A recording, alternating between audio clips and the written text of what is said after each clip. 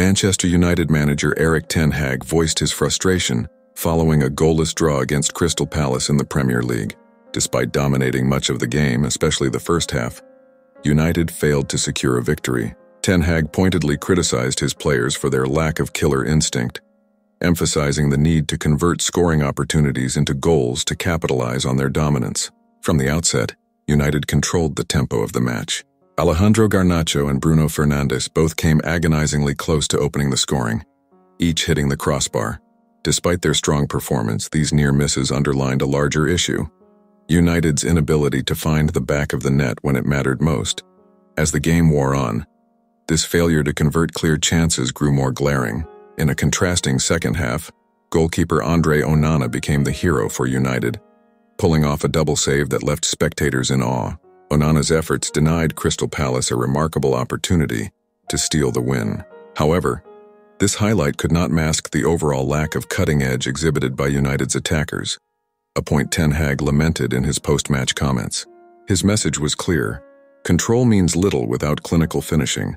The draw leaves United in a disappointing 11th place, with only 2 wins from their first 5 matches of the season.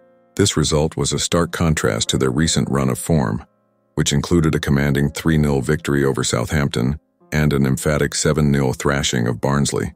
These performances had raised hopes among fans, making the draw against Palace all the more exasperating. Adding to the perplexity was Ten Hag's decision to bench Marcus Rashford, who had been in scintillating form, netting 3 goals in his last 2 matches. Garnacho, despite his energetic display, failed to make a decisive impact. Palace's goalkeeper, Dean Henderson, was instrumental in keeping his side in the game, especially after tactical adjustments from coach Oliver Glasner bolstered their resolve. As the match dragged on, both teams looked for a breakthrough.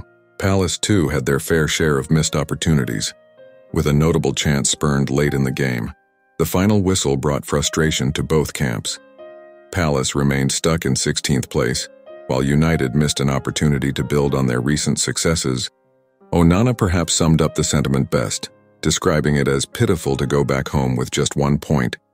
Looking ahead, Erik Ten Hag and his squad must find solutions to their scoring woes if they are to climb the league table.